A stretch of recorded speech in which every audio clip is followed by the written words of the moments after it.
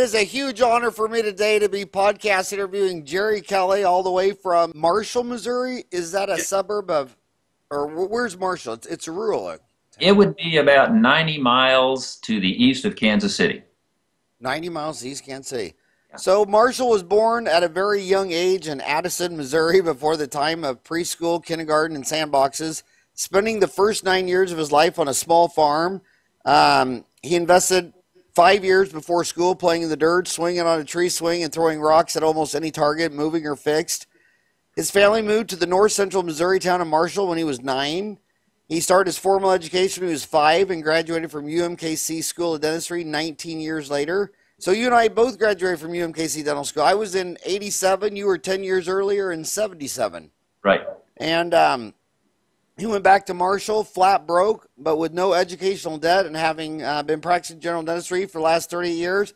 Thank you so much, Jerry, for coming on my show, because I still think one of the biggest problems in dentistry today is that every year we graduate 5,000 dentists, and 2/3 of them go to the big cities, 117 metros where half of America lives, and only 1/3 of them go to the 19,022 rural towns where the other half of America lives. Right. And, I mean, nobody needs to set up a dental office in San Fran, whether you're a dentist or an orthodontist, probably ever again for at least a decade. They just ought to have a moratorium. I'm out here in Phoenix. Scottsdale is insane. I mean, if you want to practice, if you graduate and say, I want to go to Scottsdale, that should be able to commit you to an insane asylum, you know? So what's it like? So I want to get you on there. What's it like in the rural? Real relaxed. I guess as far as dentistry is concerned, I guess I could tell you a story. Not too long ago, there was a young dentist that's working here a couple of days of the week, satelliting from Kansas City. I called him up and asked him if he'd like to go out to lunch, and he said, sure. So we went out to lunch and chatted and stuff. And as we were leaving, he kind of looked at me and said, well, what do you want to talk about? I go, nothing. And he looked at me and said, like, really? And I go, yeah. I said, no, I just wanted to have you out for lunch. And he said, this would have never happened in Kansas City. So it's, people get along better. People look out for each other more. For kids, I like it because you have the opportunity to watch your kids growing up, watch them be involved in school. You get to know their teachers better, so you can kind of subconsciously keep a little bit better track of them. The educational systems out here are, in my opinion, very good. The Marshall School District has what's called an A+ program, which in Missouri, the first 2 years of college, if they want to go to a community college, is paid for. It's literally free. And so it basically cuts the cost of a college education in half, which I think is really significant. Things like that, and the education is just fine too. My two daughters, one did her undergraduate at Northwestern and is now a associate legal counsel for United Missouri Bank in Kansas City. The other one is in her first year at the osteopathic med school in Kansas City. So just to say rural towns don't provide good educations, I highly disagree with. That is why do you think kids won't go out to rural? I mean, the military will pay these kids $85,000 and get them to go sit in Afghanistan, Iraq, North Korea, out in the middle of an aircraft carrier, 6 months without touching dirt. Why won't they go where they're needed? I mean, rule number one in business is go where they ain't. How come kids won't go where they ain't? This is just a guess, but all of the dental schools, or most of the dental schools, are located in larger areas. And that's kind of a critical time in a lot of these kids' lives, and they either get used to that environment, meet someone there that they want to spend their life with or something like that, and they just have a tendency to migrate that way, I guess. I don't know. My oldest daughter lives in Kansas City and loves it. Downtown, they have everything like that. Me, it's just so great. 5 minutes anywhere in town. Something else is that I really like about it is where the people really look out for you. When we built our office, there was an underground spring right next to the office, and the contractor said, you need a couple sump pumps just to keep the water from building up. And I said, that's fine. And one of them dumps out onto the street, and I bet we'll have patients or people stopping every once in a while and say, hey, doc, you got a leak out there. Did you know that? It's just for the you know, the courtesy to come in and say, look out for you and things like that. It's just wonderful. I've had police officers come by at night when I'll be up there working and knock on the door and say, everything okay, Doc? You know, they just check at you, look out for you and stuff like that. It's just safer and more comfortable for me. That is so cool. And you also, there's lower overhead in rural, and there's less PPO signage. I mean, a lot of these guys in the big cities, 85% of their patients are on a PPO, and they don't realize they're doing almost all of this at cost because they sign up for a PPO, which drops the fee 35 to 40%, and usually that's just all your profit dollars. So Right. you end up doing the filling for free. Right. Are you a member of all these PPOs out there in the rural? The only PPO that I belong to is Delta Premier, Delta Dental Premier. That's the only one that that we're involved with. A lot of people, I think, don't understand that there's not a lot of difference, at least out in the rural areas, between what the PPO will pay and what they'll pay the non-participating providers. Most of the preventive procedures are still at 100%. The only difference is you get 100% of your own schedule instead of 100% of the insurance company's reduced schedule. It hasn't been a problem for us. Yeah. And again, I think part of that may be because, well, Marshall has, well, probably I would say 3.5 dentists full-time. You've got 2 full-time dentists and 3 that work here part-time. So when you have a town of 13,000 and basically 3.5 dentists, it makes things a lot easier. So what you've been doing this for? It'll be 40 years for you. Be 30 years for me, 40 years for you. Exactly. You're talking to a lot of kids right now. Podcasting is far more popular in the 30 and under crowd Right. than the 50 and older crowd. Sure. What advice would you give these kids? You know, I was thinking about that, and you know, when you don't know something, you go to some people that do. And what I did was I contacted a couple of young dentists and also a young lady that's applying to dental school to see what their perspective on the thing was. And so if it's okay, I'll share that with you. We'll start with the youngest one first. The young lady who was applying for dental school was fairly intelligent. She's from Marshall. I don't know if you want names or not, but anyway, Abby didn't make it in, and she graduated from college in 3.5 years for her first year in dental school. And sometimes that's enough to, you know, break their will or something like that. She dug her heels in and is working. She's going to improve her DAT and get some more classes. The thing that she sent me a little note, and the last sentence really sums it up. She said that I'm going to keep trying until I receive the acceptance letter of my own. I never realized how challenging this process would be, but if it wasn't, the people we call our dentists wouldn't be the people they are today. That's pretty perceptive for a 21, 22-year-old young lady, and that's the kind of people that I want to see in dentistry. Another young man, Joe Kelly, he's no relation to me, practices in Boonville, Missouri, and he's actually done a lot of the things that you keep preaching on, which, so you'll be glad to hear that. He lives in Columbia, which is 120,000 people, drives 30 miles to Boonville, which is a town of about 8,300, and he graduated from the University of Iowa 2013. It's his second career. He was a physical therapist for at first, but and his advice was he strongly recommended a general practice residency for the first year out. And he said, be picky, don't just pick one, but interview several. He said the one that he had, he literally worked his tail off. He did probably in that year about 800 extractions, 30 to 40 implants, and about 30 to 40 IV sedation cases. Like he said, he worked his tail off, but he said it was very valuable. He felt that it was worth the equivalent of 2 or 3 years of private practice. So that would be something I think that would be a good takeaway from this. He said several of his classmates went either to military or Indian health reserves. Not many did the corporate route from his point of view.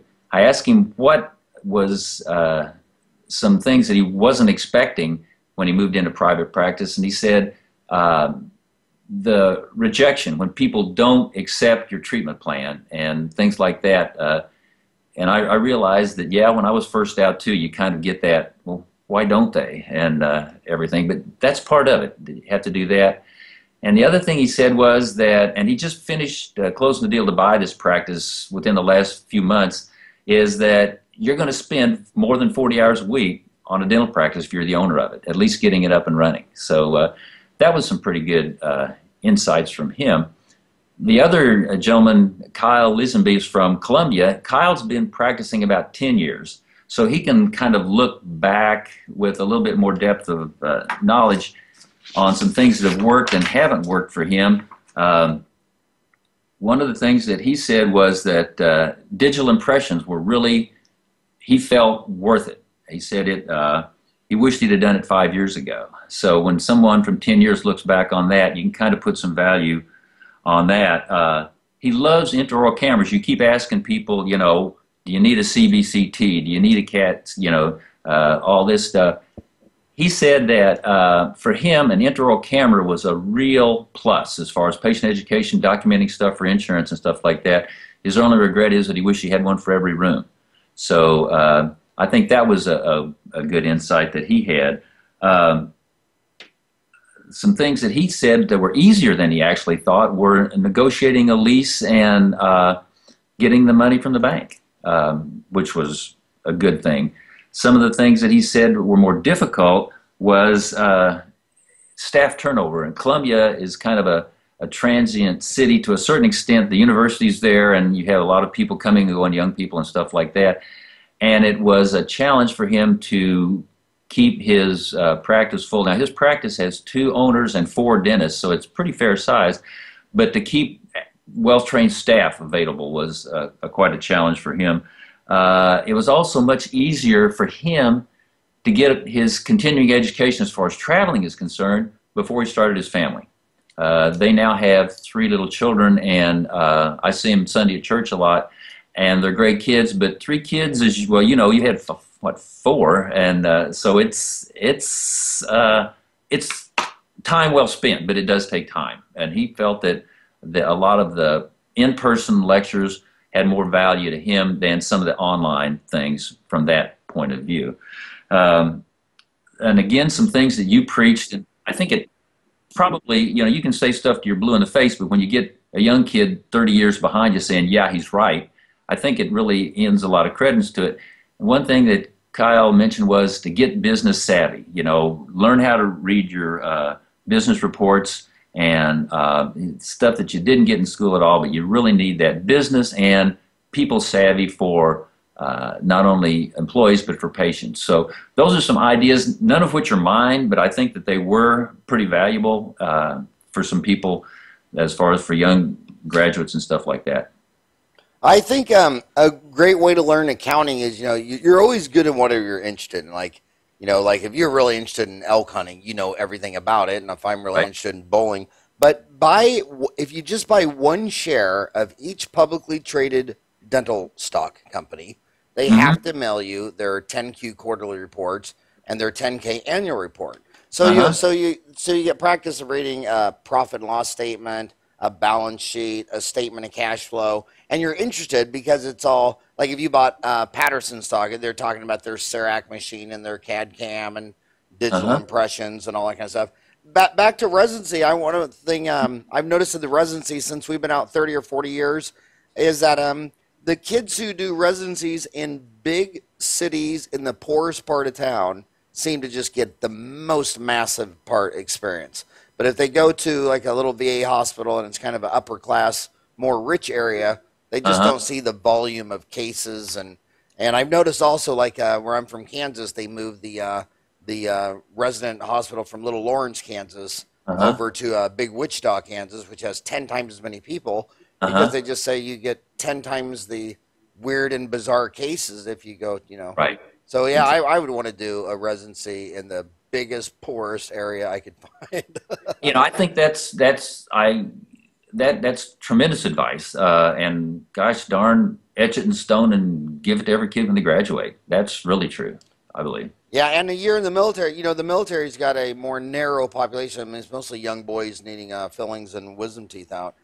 Right. And as far as you talked about the rejection, I think young people, when you're little, your parents and uncles are these great people and everything. But as you get older and older, I think you are more peaceful as you get older and realize that all these legendary people in your family are just crazy monkeys. And you just, the more you lower your expectations on people, seems like the happier you are. They don't let you down. You realize, I mean, it's amazing going to a Farran family reunion. Look at all these 75-year-old uncles, and you just say, okay, they're all just all, they're really not different than a 10-year-old. They're just crazy monkeys. But I agree with that digital impressions. I think and even the intro camera, the easiest way to increase your quality is magnification. Whether you go from naked eye to loops, whether you go from reading that impression is nothing compared to scanning it and seeing on a computer. You're a prep 40 times larger. There's no way a dentist can see that scanned impression and not go back and pick up the drill and smooth something out, change something. I mean, Right. I've had the good fortune of practicing. My brother's been my lab technician for 30 years, and he studied under Gordon Christensen's technician, John Archibald, who is a wizard with his hands and his own and stuff like that. And which really has been an education for me. I mean, kids can't do it now. It's virtually impossible to do, but kind of drawing parallels, we had a 10-power dissecting scope down in his lab, and anytime he would have any questions, I would get this clothespin up there that basically says, hey, big boy, come down and look at this. And it's so great having that there, because when you see that where you're talking about either 40 times or even 10 times, it makes an imprint in your mind. And when you're doing the same thing on a tooth, you remember that. So it is an education and everything. But having him around, not as, in addition to be a great friend, has just been a tremendous education for me in the lab aspect of things. When you started this show, you talked about how you wanted to just go to lunch with another dentist, and he was like, well, what do you want to talk about? And you're just like, well, you're a dentist. I mean, I don't want to talk about anything. I noticed so much in my own backyard that, when I was a little kid and got out of school at 24, and when I opened my practice, I was so excited to meet all the other dentists. You run across the street like, hey, we're in the same dental fraternity. And half of them did not like that, viewed it as competition, and had ruffled feathers and, blah, blah. And they thought in fear and scarcity. And the other half were all like, yeah, let's go to a bar and watch a football game, and you trade patients, or you see someone, you think, oh, he can do it better, or just covering emergencies. And 30 years later, I'd have to say the ones who thought in fear and scarcity in any measurement, whether it's economics, fun, whatever, they had, I think, a fraction of as much of a rewarding career as the ones that thought in hope, growth, abundancy, and realized that, when you're a dentist, your competition is them spending their money at the lake and going to Disneyland and buying big screens. And, they always got money for an $800 iPhone, but they don't want to come up with $800 to get their, tooth fixed. Yeah, being on the same team is just, that's just huge advice. And it's just, it's sad when you walk into a medical dental building and there's 8 dentists in the building, and I go knock on each door, trying to meet them all, trying to get them on Dental Town, watch them download the Dental Town app in person to see if there's any bugs, or, I've learned so much about user friendliness by just watching a really smart dentist who got A's in calculus and physics not be able to download the Dental Town app, and because something we didn't make it. But it's amazing how almost every one of those practices, I asked them, when's the last time you went to lunch with anybody in this building? And almost every single time I've never gone to lunch with anybody in this building ever. Wow. And it's like, that's just so sad. Yeah. Yeah, it really is. Yeah. It's, and there are fewer dentists around here, and they have study clubs, like 30 miles away and stuff like that, and I'll go to those. But yeah, I do miss the dental. If there'd be one slight disadvantage to the smaller town is you don't have as many dentists around to, talk shop with, and I'm just kind of anal about that. I love dentistry, I mean, my oldest daughter, I never thought about it, but she said that I'll probably be dead within a year when I quit dentistry. And I go, what do you mean? And she said, you're not going to quit until you literally can't do it. And for me, I just like it. you know. And what do you like about it? Why? So in our profession is not any different than the people that live in the country. Like 18% of dentists will get treated for inpatient substance abuse, but 18% of Americans will. It's not burnout, you know, whatever. Why do you think you like it? Why do you think you avoided all the burnout, the depression, all that stuff? Probably a couple things. One is physical exercise, which you probably found out too, that it's just it's been proven that your body can't tell the difference between emotional stress and physical stress. And if you stress your body physically enough, you build a tolerance up to different kinds of stress. So things, and I'm sure age has something to that too, that things don't bother me as much now as they used to. But one of my running buddies, probably one of my best friends, he's an internist that's a year younger than I am, and an amazing individual, still practicing 40 hours a week. This morning we met at the track at 5 o'clock, you know, for a workout. And in addition to that, he'll run, they have an apartment in the city, and he'll run 40 to 45 5Ks a year, all under 22 minutes. I mean, he's amazing, but he practices what he preaches. But not only that, it's someone that I've learned a lot of medicine from, but also you just can vent and get things out of your head and talk with it. So I think that, you know, part of that stress relief has something to do with it. Another thing, and I've heard people talking on some of your podcasts about back issues and things like that. Our local Y has a series of machines, and I'll try to make it through those about 2 or 3 times a week. Not necessarily to build a bunch of strength or something like that, but to keep the flexibility, especially the upper back and upper body. And I've been just pretty darn fortunate with being able to work all the time. I must have picked my parents well or something. I don't know.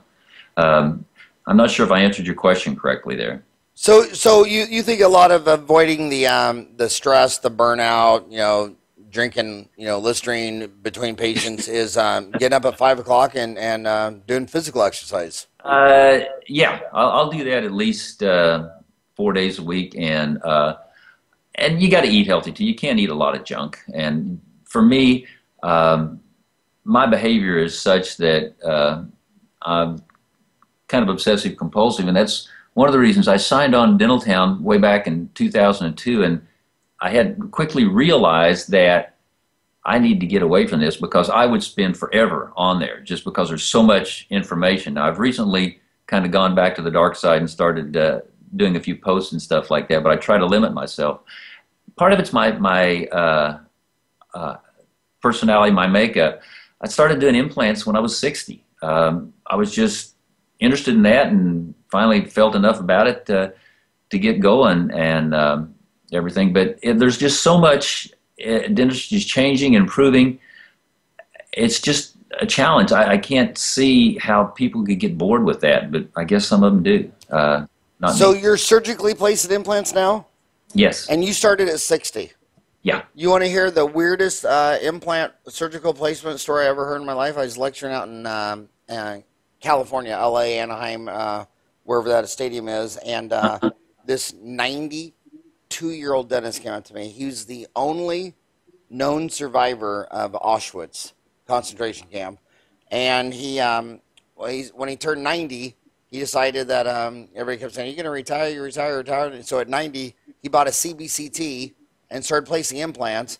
And this guy is probably only about 5'3", and he was just a firecracker telling me how he's never been this excited in his life. And his young assistants who had been with him for 30, 40 years, you know, they were all like 75. And they were all sitting there, the whole bunch of 75-year-old ladies telling me he is so excited about these CBCTs. And I just thought, man, that is just amazing. So you started placing them.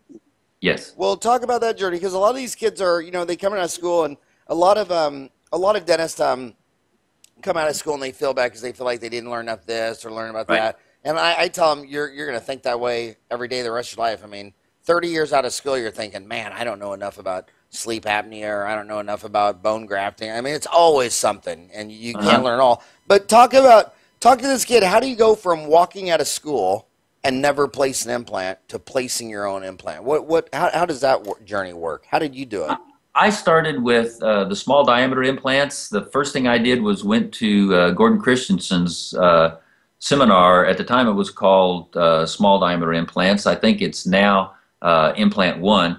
I went to that, and one of the two course sponsor or people that were there, representatives there, was 3M, and it just so happened that the local 3M rep lived 30 miles from me here in Marshall, and well, he lived in Sedalia.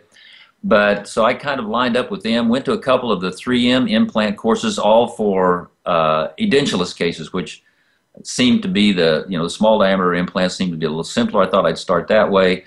After those courses and placing a few small diameter implants, I decided to go to Dr. Christensen's second course on implants, which was more of the main size root form implants. And he always has about 4 or 5 mentors in the back, people that have been through his full continuum that are just practicing dentists that have good advice and stuff. And one of them said, you know, you really need to go to a hands-on place or course in Mexico or someplace like that if you want to do the root form implants. So at the time, Glidewell had a program. I signed up for it and went down to Puerto Vallarta, Mexico. They kept us pretty busy. Didn't even see the sunlight until the last day. And then I actually took another hands-on implant course from Michael Worley in Texas called the Worley Implant Immersion course, where you go down to Puebla, Mexico, which is about an hour or two south of Mexico City. The thing I liked about Michael's course was that you had 6 or 7 people there. The first course with Glidewell, they just told you where to put the implant and what implant to put in. Michael went through all of the patients that everyone was seeing and with the plans, so you really looked at, even though you may have put like 8 or 10 implants in, you were looking at 50 different cases, which through 3 days was real educational for me. Then the other thing that I've done was he had also a sinus lift course this last January that we went to, and used to be like when we were in school, man, you lived in fear of getting into the sinus and things like that. So it was nice kind of stretching my comfort zone from that aspect on those. But that's kind of where I am now. I've got a periodontist, Bruce Ringdahl, in Columbia that I've asked him to mentor me. So far I haven't imposed on him too much, but it's nice to have a specialist that wants to help out and stuff as well. So you were placing the 3M mini implant. That's the MDI, the mini dental implant. Is that the MTech system? Yes, although 3M discontinued it about 3 or 4 months ago, and I think MTech? Yes, they're not carrying. They're out of the small diameter. They're out of the implant business completely, as far as I know right now. 3M is out of the implant business. It is out, and some other companies are picking up some of their sizes and things like that. But as far as I know, 3M is completely out of the business. And why do you think they're out of the business? I'm not sure. I get from listening to some of what Dr. Christensen was speaking about, is that 3M had their system. They weren't willing to change it, and they dominated the market for quite a long time. And the changes that he was saying they needed was they needed some, instead of all the implants being totally straight, you needed some angled implants for like the maxilla, where everything was not perfectly straight and stuff like that, if they wanted to stay competitive. And they chose not to do that. And I think with the Zest things coming on with more angles of divergence, I think they just decided they better quit while they were ahead. That's my guess. I don't really know for sure. 3M didn't call me and ask me. And well, it's a very competitive market. I mean, there's 175 systems. There's a lot of movements. Like, who is it? Just bought a part of Megagen.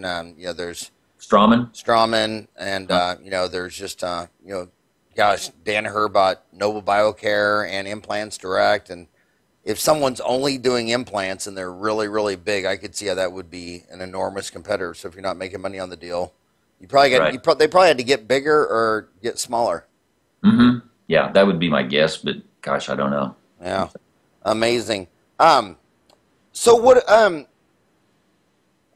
a lot of people think they can't get training in the United States, hands-on surgical, but what we've been noticing is that if you have a place, and this is what happened in Arizona. So there's a homeless shelter dental clinic called the Cass Institute.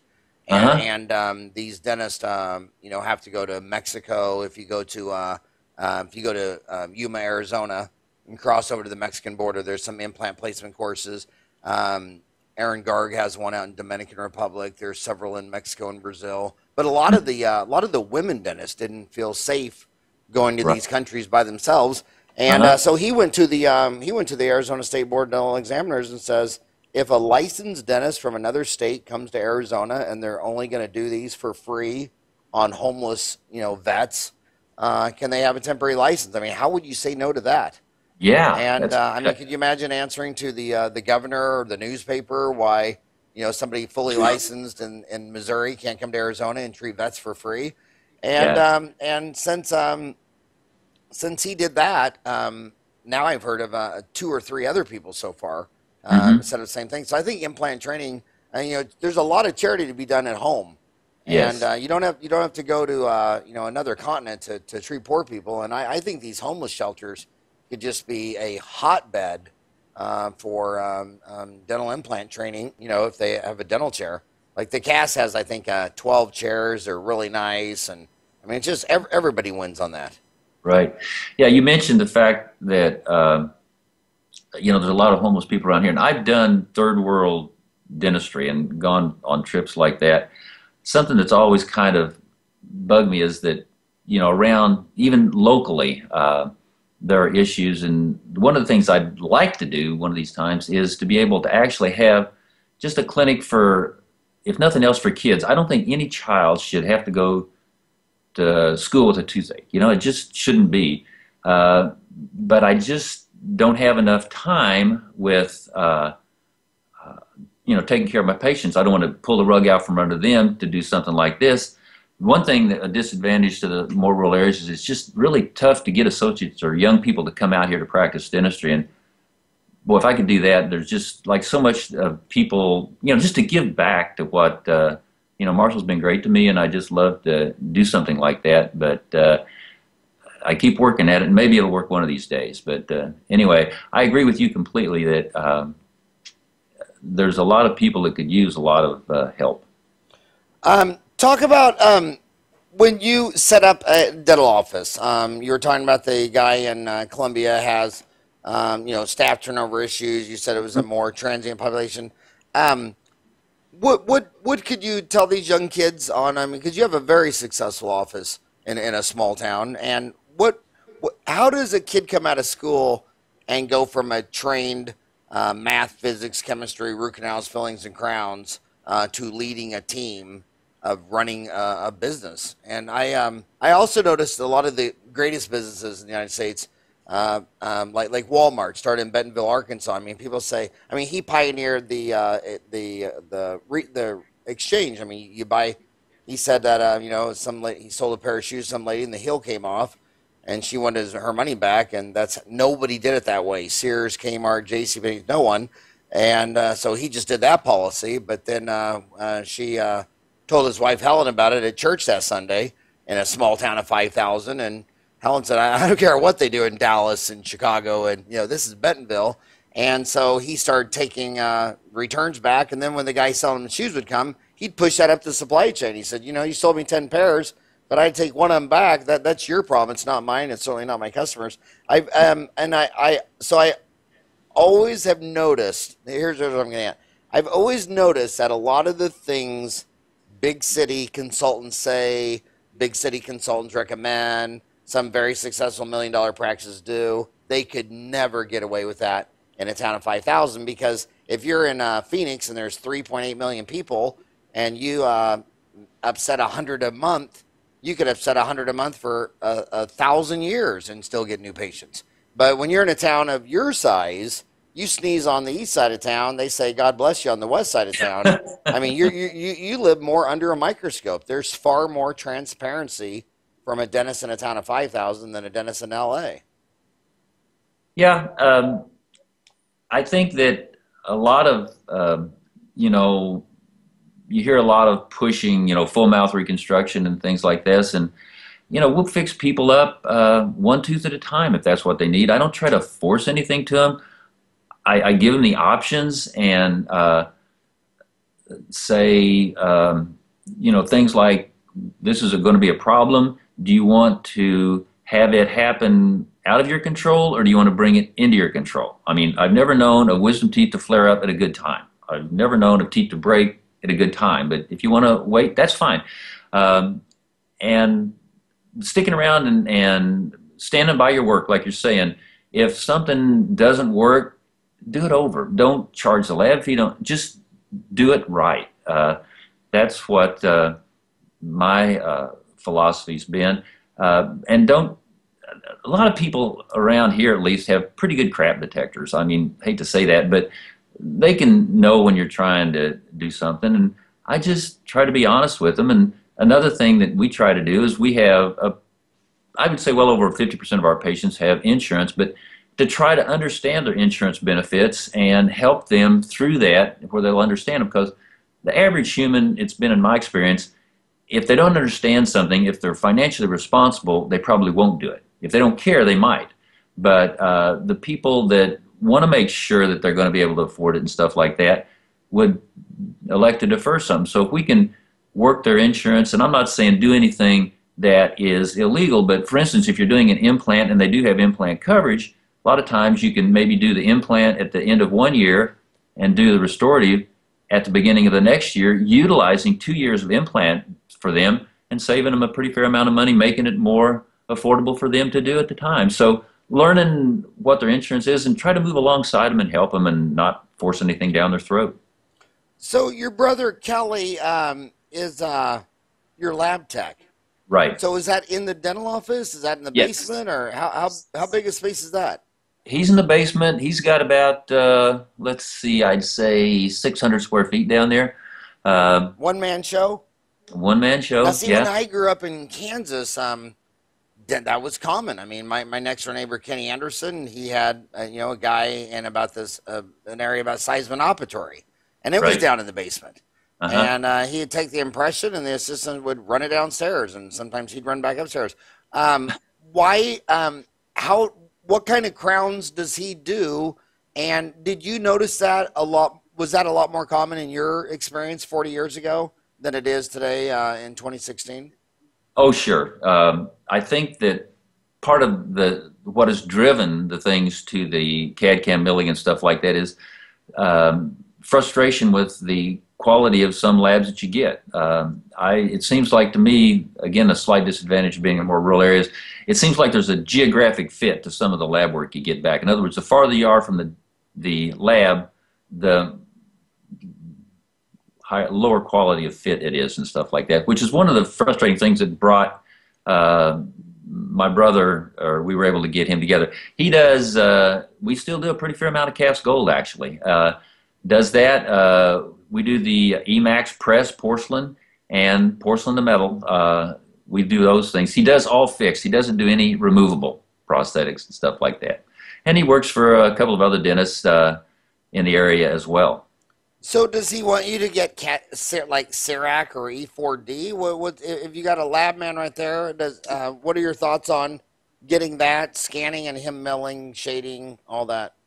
I doubt if he would, as a one man, probably wouldn't go that route. He can press the Emax, you can mill Emax if you want to. The only thing that we're missing in the whole scheme of things is zirconia. And for me, if I wouldn't need a zirconia, we could have another lab do that. But he doesn't, has no desire to go to and it would, being a small one-man office, the expense of that, and he hasn't had much demand for it to this point. So there's really not a cost-benefit ratio there for him, which one thing, I think that's something else that a lot of young practitioners would do is, run like these CERAC machines or CAD/CAM or something like that. What's it cost? What are you going to save and everything like that, not just to buy it because that's the latest, greatest thing. So what percent of your brother's business is you? I really haven't asked him that. I would guess Ballpark a third. I could be off on that, but Third, ballpark and a third. Yeah. for the third he does for you, what percent of that is gold versus Emax versus? Does he still do any porcelain fused to metal? We do a little bit.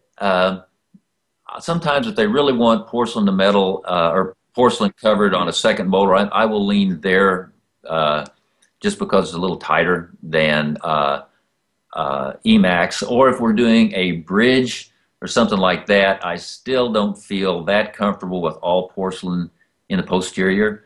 So we're going to have porcelain to metal. He does a lot with, we do a lot of stress breakers from bridges on the posterior and stuff like that. It just seems like they're less likely to come loose on that smaller abutment when we do those. And he's pretty good at those too. So I would say 30 to 50% would be gold, and then probably about that same ratio of Emax, and then maybe fill in with 10% porcelain to metal. And is your gold business like I have 7 restorations in my mouth. They're all gold. Mm-hmm. They're all gold cemented with zinc phosphate cement. Mm-hmm. And they'll probably be there, you know, when the Martians find us, you know, a million years from now. What is your gold work pretty much all going into men, or are you getting women to We're getting some women, obviously men more so, and I'll just lay it out there and give them a choice. And we have the same fee for either one, even though the lab expense of the gold is more. Just taking the cost off of the table, it's proven fact. Gold's going to last longer. It's the closest to a lifetime restoration we've got. The porcelain is going to look a little better. The question is, this porcelain hasn't been out long enough. It looks good at this point. Is it going to start crumbling in 15 years? Will it chip? Will it wear? It's looking good at this point. At least the Emax is, as far as being kind on the other teeth, but we just don't know yet. So we're taking some aesthetics, something that looks good, but we're not really sure about long term, which some people, the appearance of gold they don't care for it. I had a lady yesterday, she said, boy, I'd hate for gold to show on a second molar. And I said, did you see it on mine? And she goes, no. And I opened my mouth, and, you know, I've got gold crowns and onlays on all my first and second molars. And she goes, okay. So but I'll do whatever they want to do as long as they understand the pluses and minuses to it. If I want to enhance my appearance, I just turn out the lights. You know, I don't need Emax crowns. Yeah, it's funny. I guess it's just because, you know, women decorate their entire body with gold, ears, nose, ankles, rings, everything. But when it comes to teeth, it's accenting a flaw, and they want to be flawless. You know, yeah, I never thought of that. Yeah. So So what are you cementing your gold with? I'm using Fuji Sim. And you like that? Yeah, I really do. It seems like we have virtually no post-operative discomfort from it, which the first level of your glass ionomers, the Keytac Sim and stuff like that, it seemed like there was a pretty fair amount of post-operative sensitivity to it. Retention's pretty good with it.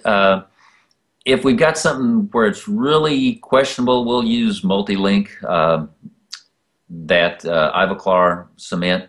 But most of most of the studies have shown that if you get an adequate occlusal reduction on your Emax, you can cement it with Fuji Sim. And especially when you're getting down onto the roots and stuff like that, if you're using a resin cement, you're running a higher risk of recurrent decay around that. And that's something I don't want around my crowns if I can avoid it. So we dentists talk too much dental stuff. We talk way too much about dentistry, root canals, fillings. You've kept Joyce in your office for 30 years, and I always tell dentists, you're gonna make it or lose it in this business on all the soft stuff, the people stuff, the relationship stuff. You know, you hang on to your staff, you hang on to your patients. What lesson did you learn? These young kids, how did you keep Joyce for 30 years? And then I also want to talk about the fact that when kids go in and buy a practice, they'll find someone like Joyce or someone who's been there for 30 years, where they got a raise every time the earth went around the sun for 30 years. And they go by this practice. They're looking at all the equipment, and then they look at all these ladies who have been there for decades and say, my God, they make way too much money. I'm gonna fire them all and replace them all with half the wages. What do you think would happen if you sold your practice to some lady that rolled into town? She's 25 years old. She looked at Joyce and all those people have been there 30 years, say, I'll save me a bunch of money. I'll fire all of them, get new ones. How do you think that would go over in your town? Probably not well. I think that any new person, again, small towns, you're kind of under the microscope. I think it would be something that you would want to do with some deliberation and some definite. That I think that'd be a great place to get a consultant in to help with something. If you felt that you needed to do the changes, and talk with the people about it and give them the chance. If say we're going to need to make these changes, you get the first shot. Can you do it? Do you want to do it? Then if they say yes, no, or they say, well, you know, I think it's about time. My husband's retired. I want to spend more time with my grandkids and stuff like that. Let's kind of work in some transition here, something like that. So I think that it's just, yeah, the people. I'm blessed with a whole crew right now of people that are just, I think, wonderful. I have 2 chairside assistants. Jamie is an outstanding chairside assistant. She's also a trained EMT, which is really cool to have. You know, and even though we're all CPR certified and stuff like that, she's seriously considered going into hygiene school. She's that. My other chairside assistant, Megan, she's got a bachelor's degree in biology with a minor in chemistry. Just extremely sharp lady. Both of those ladies, I really believe, could be dentists if they could make the time for it. They're just that good and young and smart. 2 hygienists that are crackerjacks too, and I actually have an additional lady up front that is helping Joyce. That she's also a registered dental hygienist. So if one of the other hygienists needs to be gone for a little while, she can fill right in then instead of having to reschedule a whole bunch of patients and stuff like that. Really works great. But how do you, you know, I've talked to so many dentists over the years, like that they go into a small town, they buy an office, they fire all the existing staff. The whole town in 1 minute thinks, oh my God, did you hear about, you know, Jerry retired and the new kid came on and the whole office quit, and they can't turn their reputation around for anything. Right. I mean, I've heard so many of these scenarios, and I've just said, dude, you know, you need to just move to another town. I mean, you messed up, and this is gonna. I don't know how you change the opinion of 5,000. I mean, imagine if your whole town wanted to vote for Hillary, and your job was to get them to all vote for Trump. I mean, that's a hard task, if not impossible. And I just but again, why do I've also seen, you know, dentists who can keep their staff, keep their patients. And I'll go into an office and, you know, they'll have some people in there 15, 20, 30 years, and they got a whole bunch of patients that have been with them 15, 20, 30 years. You go into another office across the street that is the same age, and it seems like the old staff's been there 3 years, and they can never keep staff, and they're always marketing. They're always spending a lot of money on marketing, always getting a lot of new patients, and they just come in the front door, go out the back. What do you think the keys are of keeping Joyce for 30 years, keeping your lab tech brother for those years, keeping patients for life? Because you just can't, in a town of 5, in your small town, you just can't throw up more billboards and more direct mail. I mean, it just doesn't work in those towns. Right. I think back to your previous question of how, instead of buying a practice, if you would have more of a transition to where a dentist comes in alongside the senior dentist, which is what I would have been trying to do, but it seems like all the practice brokers want to do a turnkey deal in and out. But I think in a smaller town, if you could have the young potential new owner come in and work alongside the other dentist for 5 years, if the dentist wants to do that. A lot of times, guys my age just want to get the heck out of Dodge, which is unfortunate. But I think that would do a lot to smooth that transition over, as far as, you know, being able to make it a smooth transition and the practice be successful for some transition on that aspect of it. And then I missed your second question. You got Well, back to. you brought up another point. I think that now that we've been doing this 3 and 4 decades, we get to see, well, how was it, back in the 80s and Mhm. 70s, and how is it now? And I think that the consultants, getting all the selling dentists to do a turnkey and being financed by a bank, and so they can just get their big fat commission check right now, and it's really really hurt the industry. It's probably helped it in some ways like liquidity, but back in the old day, the owner would carry. So if I buy $100,000 home and finance it for 30 years, I'm going to pay 100,000 for the home and 200,000 interest. I mean, a lot of these guys will buy a $10,000 car, but they'll finance it 5 years and pay $30,000 to a $10,000 car. The dentist used to get twice as much of their practice because the owner would carry. So the young kid would come in. I'm going to finance this to you. I'm selling my practice for 500,000, and I'm going to carry this thing at 10% interest for 7 years. So 10% interest for 7 years, they're almost getting twice as much money for their practice. But what I liked about it is the seller had skin in the game, which was so important for the rural, because if he knew you're a city slicker, you're shady, you come off bad, you're not going to make it here in Parsons, Kansas. So he wouldn't sell to someone who needed to go to a different community. And then when he was in the game, he's incentivized. So he was at the shopping mall, he's at church, he's at the bowling alley. He's like, oh yeah, that new kid is amazing. It's amazing all the new stuff they learned in school, and he's the great guy. And I highly recommend him. I really like the old school way better. I think I think owner carry and having skin in the game is so much more effective. I can't tell you how many times I've seen a kid walk out of school $350,000 in debt by some big $1 million practice for $700,000 and be completely wasted. The whole thing's upside down and it's a disaster a year later. And the dentist who sold it to him is retired in some beach community in Florida. And it's like, this is just, and he won selling, the broker won, and the dentist lost.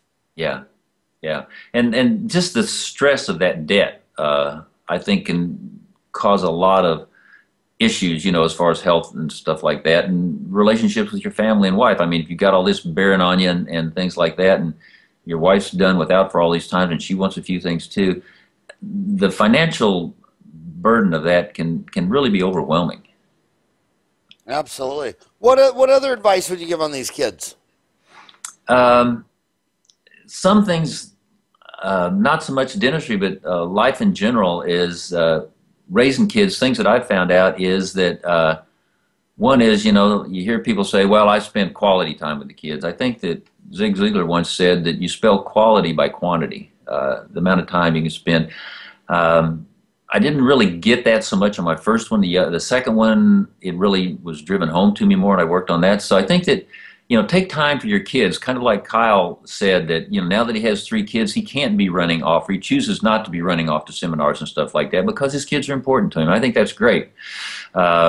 Joe Kelly, the other guy, we may have lunch with him this weekend, but we're not going to go out. We're probably going to go get pizzas and carry them over to his house, and so they can be with their kids and stuff like that. I think spending time with your kids is important. I think that this is something that's kind of interesting.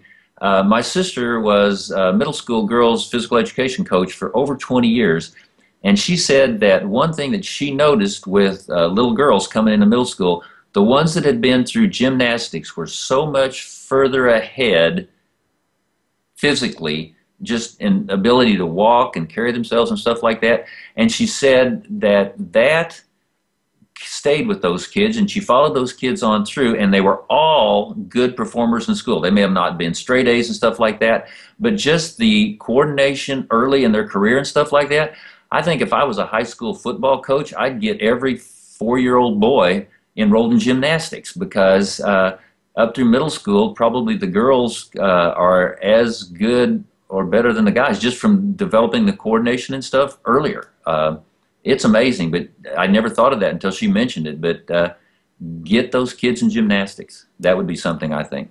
I decided not to have any children, and my 4 boys are not taking it well. But yeah, I feel like the luckiest man in the world. Like today, it's a Wednesday, and I got to have lunch with 3 of my 4 boys. I mean, it's just it's everything. And the older you get, you realize nothing else really matters except kids, families, brothers and sisters. And seeing them grow and become responsible adults. I think that that's uh, a big up for parents and stuff, at least from my point of view. So why did you do volunteer dentistry in third world countries, and what did that, did you see anything that you didn't think, did it change your mind? Was it just curiosity? Did it make you come back and think differently about your home country, your hometown? Oh, yeah, a couple of experience with that. All the three of the four, I'm sorry, two of the three dental experiences were kind of church related. So just a group at our church heard of a little clinic in Haiti that could use some help. So they put together a group of physicians, dentists, and just people. We went down there and we worked down there for a couple of years, just seeing the abject poverty of people. When I first came back from my first trip down there, seeing somebody just drive by in an old beat up car, thinking that the shelter they had in that car was better than the vast majority of the people that we saw in these little towns in Haiti. And the one thing that really drove home the difference was that in this clinic, one evening, a group of people brought in a lady on a homemade stretcher that was extremely pregnant and extremely toxemic. And the two physicians that were in our group worked for 12 hours trying to save this lady and her child. Were unsuccessful in both attempts on that. But what impressed me about that was that 16 years before that, my wife had the same issue with our oldest daughter, and so she gets shipped to Columbia. We have a healthy baby that is now like I said, a associate legal counsel for United Missouri Bank, and the only difference was the availability of healthcare and medicine. What was kind of interesting about that case was that the two physicians working on the lady in Haiti, one of them was the physician that was my daughter's obstetrician, and my wife's obstetrician. The other was my daughter's grandfather. So to have that parallelism was really made me appreciate what we do have around here. Another instance was we went on a well drilling trip, which really didn't have anything to do with drilling on teeth or anything like that, but for fresh water in Central America is at a premium. One of the guys was spearheading that trip, told us a story that when he was down on a previous trip, a person, one of the local people, called him aside and said, "I have a question for you. I heard a rumor that I really can't believe that it's true, but I wanted to ask you just in case." And he said, "Sure, what is it?" He said, the local guy said, "I heard that the United States is so rich that they flush their toilets with fresh water." And it hit the guy, and he said, "That's true. That, you know, these people that don't even have access to fresh water, and we hit the flush the toilet without even thinking about it." And I'm not saying don't do that, but to see what people are getting by with and what we take for granted has really been a impactful thing to me, that you really, what do you need and what do you want? It's that's what I ask myself, and I don't need nearly as much as what I want. I remember the first time I took my boys to a missionary dental trip down into Mexico, and they must have been, I don't know, 1, 3, 5, 6, or whatever. But the oldest boy, Eric, I'm thinking he was 6 or 7. But we're down there, and there's 5,000 people, dirt floors, no running water, no electricity, whatever. And Eric looks around and he looks at it and he goes, "Daddy, how come they don't have trampolines?" And I thought, wow, because in the backyard that was their main thing, was the trampoline. They had more fun on that than the swimming pool. Mm-hmm. And he just couldn't believe that there was a whole village down here and none of these kids had a trampoline. Right. And they're happy. That's the thing, they're really happy. Yeah. So I remember the first time I did a missionary deal, it was so good for me because I had kids, I had a practice, you just think you had all this stress in the world, and you just you get out your little miniature violin and play your feel sorry for myself. And then you go down there and you see all these people living with virtually nothing, and they're all happy. Yeah. And for me, it's always extremely spiritual to go, and it makes you get back on the meaning of life. I mean, I remember in some cities where, as soon as the light goes down, there's no light because they don't have any Hmm. electricity.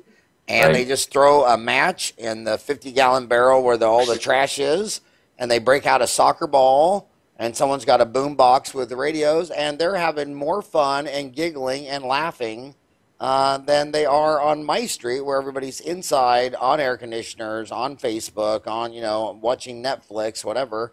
And I just thought these people were having more quality of life, more fun, more everything. I got to ask you. I'm out of time. It's been our hour. That was an awesome hour. I want to ask you one question. You don't have to answer because you're never supposed to talk about religion, sex, politics, violence.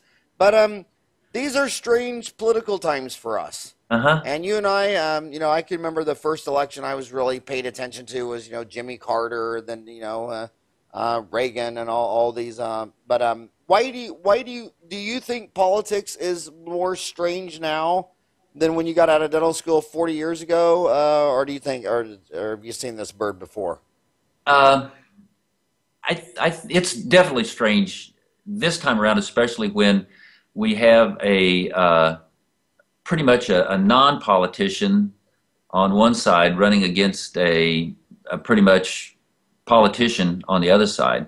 I remember it's been probably 10 or 15 years ago on 60 Minutes. Andy Rooney had, do you remember Andy Rooney Oh, on, yeah. he was great, but one of his, it was like a chalk talk, and his whole subject was he felt that instead of having presidential elections, we should just hire the CEO of one of the top Fortune 500 companies and put him on commission. And then he had all these numbers about doing this, paying him this, and yeah, you could pay him, 10 times what the president's making, but make him earn it.